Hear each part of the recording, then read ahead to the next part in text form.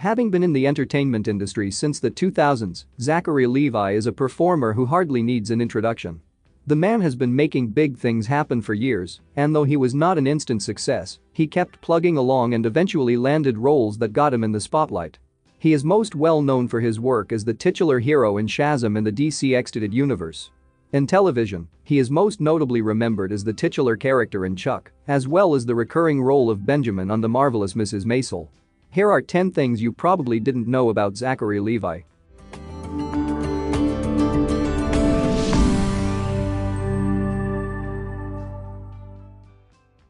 He has been told he's too Jewish for some roles. He has been told in the past that he's too Jewish to land certain roles throughout his career. Although that's not a good thing for anyone to hear, Levi isn't Jewish. His last name is his middle name, which he uses professionally. His real last name is Pugh, and he's of Welsh descent. Speaking of roles he lost, Levi explained, "I guess they were looking for more of a corn-fed, white boy look. My family is from Indiana. Come on, I'm like dying here." His breakout role was in Chuck. Many TV viewers were first introduced to Levi when he played the title role in the NBC spy dramedy Chuck, which premiered in 2007. The show followed an unexceptional computer whiz who's enlisted by a former college friend to work for the CIA. Though Chuck's ratings were never high, and its future was often in doubt, it amassed such a dedicated fanbase who campaigned to save the show when it was in danger of cancellation that it ultimately ran for 5 seasons. He scored roles in both Marvel and DC Universe. There's not a lot of actor crossover between these two powerhouse movie makers since they're direct competitors, but Levi has scored roles in both universes. He played the role of Fandral in 2013's Thor: The Dark World and 2017's Thor: Ragnarok, but admitted to Screen Rant that he was disappointed by how minimal the role ended up being. He said, "I knew when I got cast as Fandral, I knew that the Warriors 3 could be really fun characters if they ever developed them, they just didn't. That's not to say there weren't some moments that were shot that weren't used, ultimately, in the movie."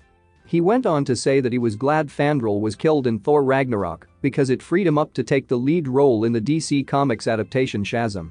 He told Thrillist, "I didn't want to feel like I wasn't being grateful for the Thor role, but I wanted more, I always wanted more. We all want to be the star. You want to be the title of the movie. And now I get to be the title of the movie, and I get to have my bubblegum chewing face all over Times Square. It's so heady. It's so not normal. It's not real life."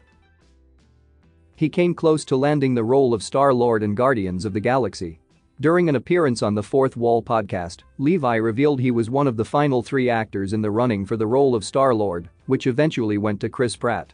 He said, "James and I knew each other, we were friends, we would have game nights at each other's homes, had a lot of mutual friends.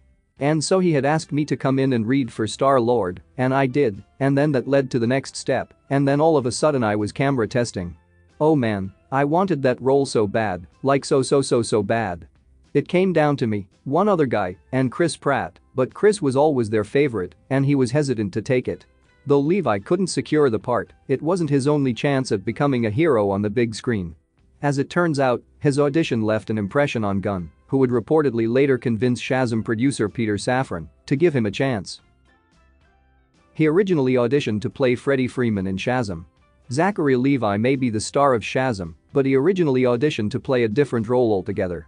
Shazam director David F. Sandberg revealed that Zachary Levi originally auditioned for the adult version of Freddie Freeman, but he instantly knew he'd be better suited for a larger part. Sandberg said, "Yeah, well, it's kind of a funny story with Zach, actually, because his self-tape that he sent in was actually for adult Freddie. But when I saw his tape I was like, well, this guy is clearly Shazam." He faked a British accent to land role in Tangled.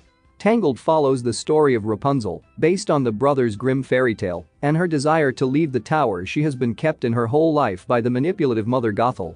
This desire becomes real with the arrival of Flynn Rider, a handsome thief voiced by Levi. He lent his speaking and singing voice to the role, appearing on the movie's soundtrack. On The Late Late Show with James Corden, Levi revealed that he faked a British accent while auditioning for the role. Levi, a born American, claimed the producers were only seeing British actors since the character was written as British. Only after being cast did the producers decide to make the character American, which Levi was more than capable of doing.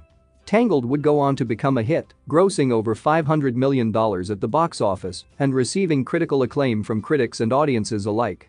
One of the songs I See the Light sung by Levi and Rapunzel voice actor Mandy Moore would go on to win a Grammy and get nominated for an Oscar. He has a Tony Award under his belt. Levi played the lead role of Georg in 2016's Broadway revival of She Loves Me opposite Laura Benanti. The production was widely praised by critics and earned Levi a Tony Award for Best Performance by an Actor in a Leading Role in a Musical for his performance.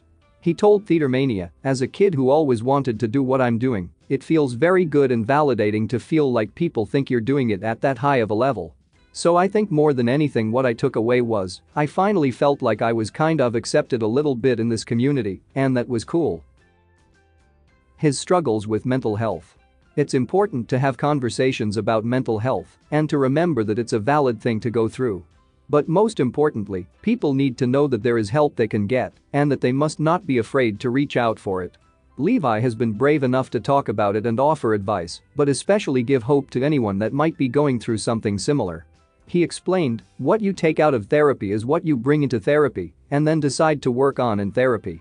Ultimately, what I took away from being there was my own life back. I didn't ultimately want to live, which led me there.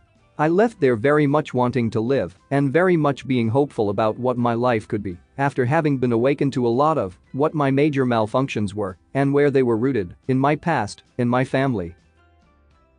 He was married to Missy Peregrym. Levi had a very brief marriage to actress Missy Peregrym. They were married in Hawaii in June 2014 but were separated by the December of the same year. They were officially divorced by April 2015. According to People, he said, "Nobody can prepare you for marriage. Marriage is a whole other animal."